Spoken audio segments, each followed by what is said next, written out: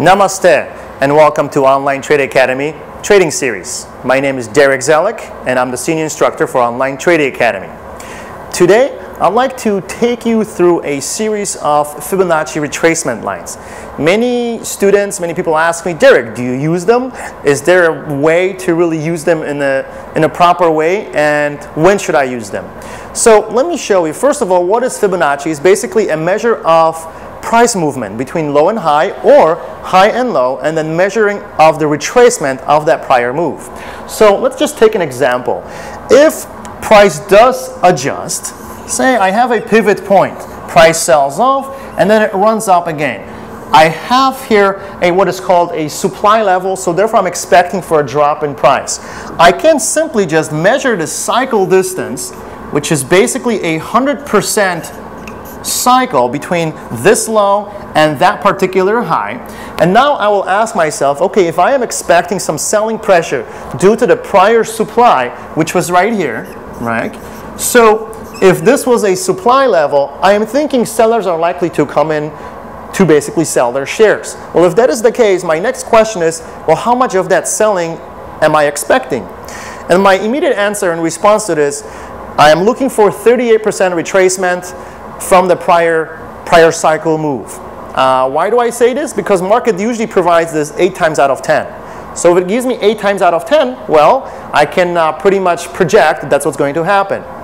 So typically, we will get a 38% retracement, we will get a 50, and then of course a 61% retracement. Now, I am rounding up these numbers. It's actually 38.2 and then 61.8 and half, which is just a half mark. It's not really a Fibonacci sequence number. But all I know at this point that if I decide to sell short, price typically, it's going to drop to that minimum 38. If this is a primary move and it's likely to resume, typically it's not going to sell more than 38, and most likely price can continue farther in a continuation of the primary move. If it happens to be as a reversal, well, very often they'll try to pull back more deeper in price, right? So let's go right into charts, and let me show you some examples how to use that incredible tool to spot turning points in the market. Okay, so we are here. Let's demonstrate the Fibonacci concept that I have just showed you guys on the board. So let's put something here, an example. And of course, you have to use this in a context of price chart, right? So here, when you are trading, I'm going to provide some support levels, okay, for the markets. So this is a first support I can identify here on the market. So I'll just plot one right here. Here, of course, we'll have the second one, and the farther away, we're going to have the third line. So when market is pulling down to some support levels, like in this case, now you have to start thinking, well, perhaps I'm going to get reversal. Well, if that is the case, I'm here on a Nifty chart, by the way, I'm going to basically plot from pivot high to pivot low where I think that reversal is about to take place. So therefore, I'm just going to basically anchor these points. And so what will happen is I'm going to get basically a retracement points where the market should retrace. So in this case, we're thinking market should go from this 5,400 level to all the way minimum 38% retracement, which would call it for 5627. Okay, that would be our initial retrace. Okay, yes, price did.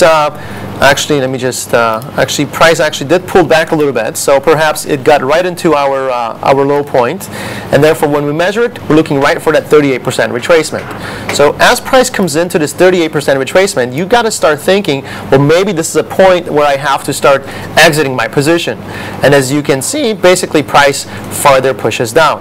Now, on the second one, okay, if we have a second level of the support right here, and I'm thinking I should also create a Fibonacci series. Now in this case, I'm also using from the same point high, and the reason is because price have not crossed through my 50-period moving average. I'm using a 50-period moving average to create a window basically of understanding of which points I should select from.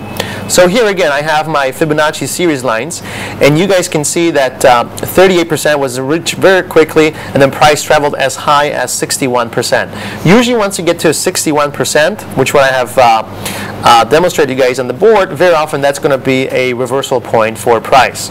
So roughly at this point. So if you're in a position and if you were able to purchase relatively low, well, this tells you that once it reaches 61%, you want to start looking to exit your position. And that's how I use Fibonacci series. So it's not necessarily for entering, although many books will teach you and I guess provide strategies for entering a position. I much prefer to use them for exits. So I will use entries, a sequence of supply-demand in combination of some indicators, and the Fibonacci will help me to tell me where price can go. Okay, so as you guys have seen through the examples on charts, the 38% is an extremely important number for retracement. The other one, very often, that happens quite often, is the 61.